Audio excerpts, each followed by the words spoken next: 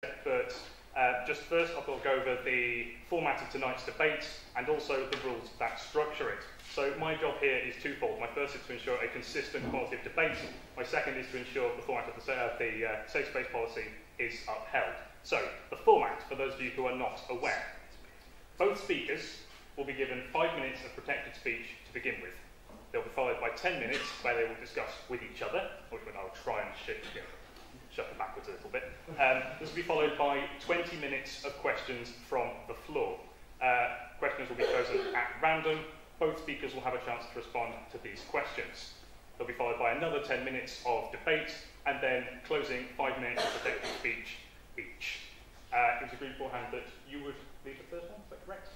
And then Milo will go second. This will apply in both instances of protected speech. This has been agreed on by all participants. Now, with regards to the safe space policy, as a Bristol Students' Union-based society, the safe space policy is active in the events run by UBJS. This encompasses the following and applies to all participants, myself, and every member of the audience.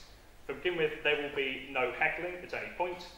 There will be no unnecessary slurs. There will be no mention of individuals or groups currently residing within this university, as it could make them targets for harassment. But by and large, I trust everybody as responsible adults to uphold these standards, and I think, by and large, we can have a very productive debate. So, oh yeah, also, if you are not happy with the way this event is run, I do take that very seriously, the Students' Union does have a feedback process, and get in touch with them afterwards if need be. So, I think that covers everything. Yeah? Right then. Without further ado, Rebecca, you have the first... Am I staying here or am I moving? For now, you are allowed to move around, yes. But if I want to stay, I can. Yeah, sure. Okay. All right. Assuming this is 5 minutes, not 5 seconds. Put the laptop. Yeah, I'm just a gossip girl. It may or may not have been true. Okay. Turn my Wi-Fi on. I've got a Kindle. It's only because I don't have a printer. Right. Are we all ready? All right. Let's go. I struggled for quite a long time to understand how anyone could think that we could reach gender equality. Turns out that was 5 seconds.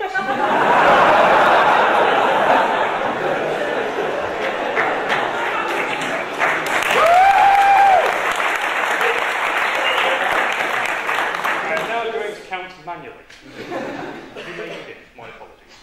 Yeah, so basically I struggle to understand why anyone would think that we've reached an age of gender equality. Because it seems kind of obvious to me that we're all getting shafted by crappy gender politics.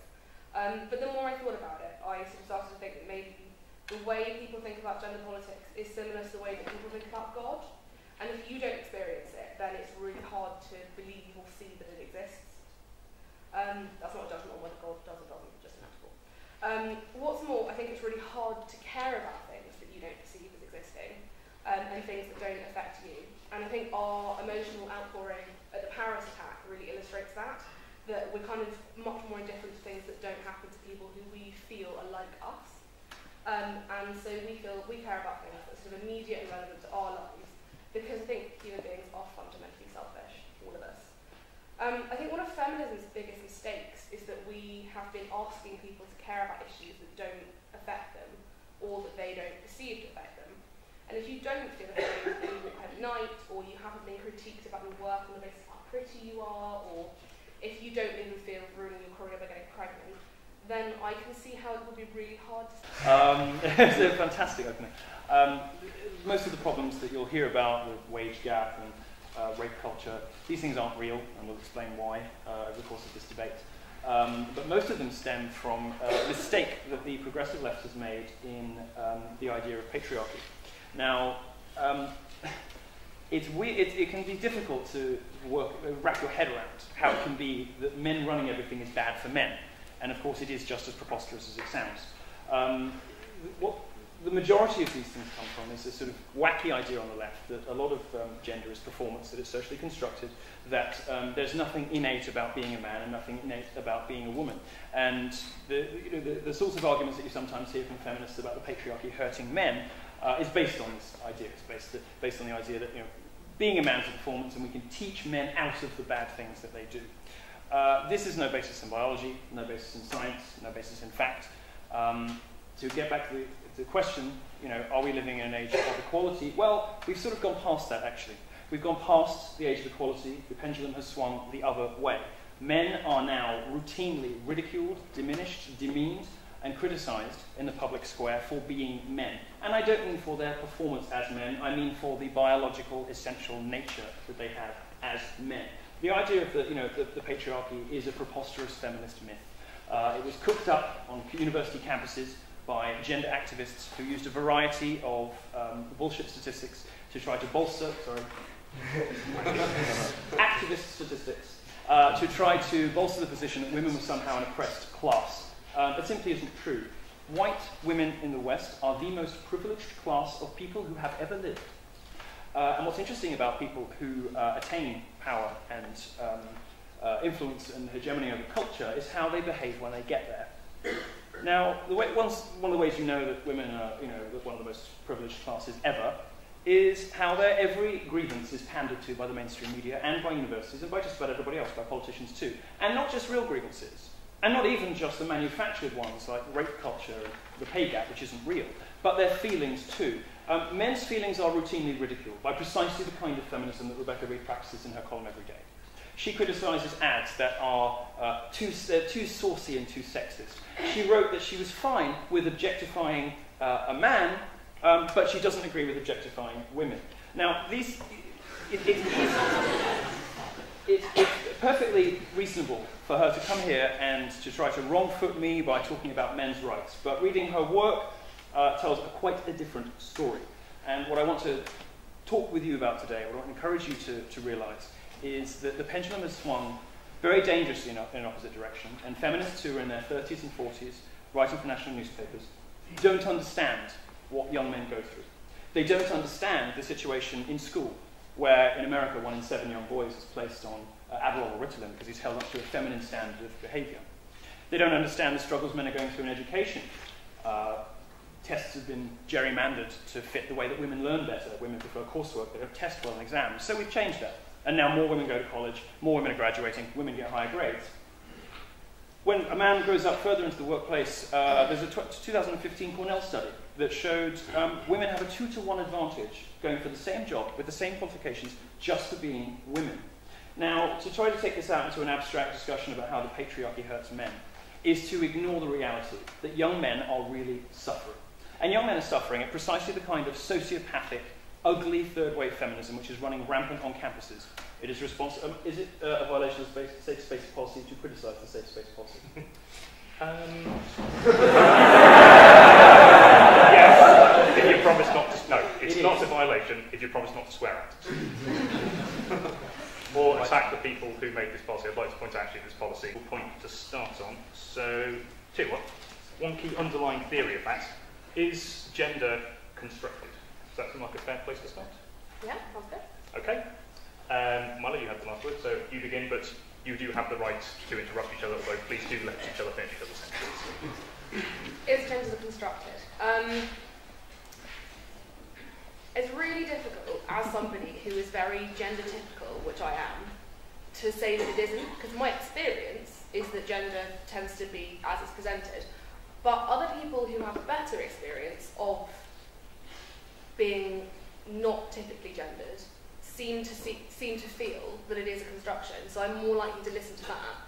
And I think my perception of it is that gender is more of a spectrum, and you get people at different ends of the spectrum that have different sort of characteristics at different parts. So it's unlike, I think it's sort of more of a broad church than just black and white. Okay, would you catch one? That's not whether gender is constructed or not means. You were talking about sexual orientation. No. There is a biological. So sorry, what were you talking about? I meant gender. I think gender is a spectrum. Sorry, to be Okay. clear, I think gender is a spectrum. Right. Gender is not socially constructed. That is a kooky progressive myth. Gender has a No, that's fine. What did I do now? Just comes from like I can't say kooky. You have every right to say kooky. Look, you may say kooky as much as you like. I would just prefer that there were a point. Please continue. You say kooky, Milo. You said much. Gender has a biological basis. Men are born men because of chromosomal factors, and they have hormones that mean that they develop in a particular way. Now, there are people who have strange medical conditions that buck that trend. But gender has a basis in biology, and most of what you will hear from feminists these days denies that basis in biology. And it needs to do that, because it needs to tell you that men can somehow be fixed. It wants to tell you that the way that men behave is somehow broken, somehow faulty, that masculinity is toxic. That's the sort of tradition from which a lot of Rebecca's writing flows from. And what it's seeking to demonstrate to you, what it's trying to persuade you of, is that there is something wrong with being a man. And we see this when young boys are held up to feminine behaviour standards. We see it when behaviour in the public square is determined by what it's acceptable for, how it's acceptable for a woman to behave. There is a very clear brain difference between men and women. Men and women think differently. They have different aptitudes. When a feminist tries to convince you, for example, that the reason there aren't more women in STEM subjects is that some sort of mystical, patriarchal energy, sorry for mystical, what they're trying to do is tell you that gender is a performance and a construct, and that there can be no biological basis for the differences between men and women. That's insane. I think, particularly on the STEM side, I do think it's fair to say that women, girls, are less encouraged into those subjects from an early age. Whether there is also a predisposition towards it or not, I don't know.